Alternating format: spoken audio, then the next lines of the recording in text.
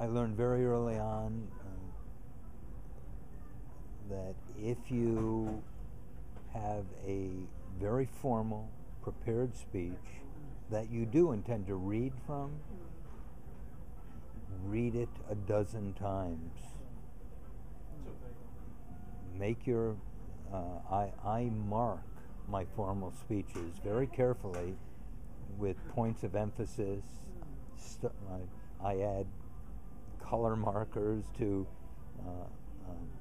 significant areas I need to highlight, and those also are notes to myself that tell me to possibly change my tone, higher, lower, might have a little arrow up or down.